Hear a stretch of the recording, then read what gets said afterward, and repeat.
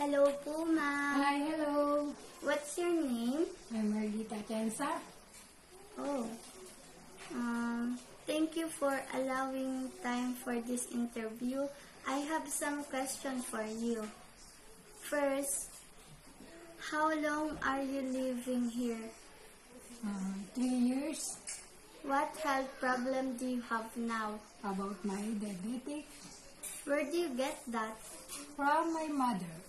As a concerned people, what can you say to other people how they can prevent health issues? For me, do not eat too much rice, too much sugar, sweet fruits like mango, rambutan, coffee, and others fruit that are too much to eat is not good for diabetes.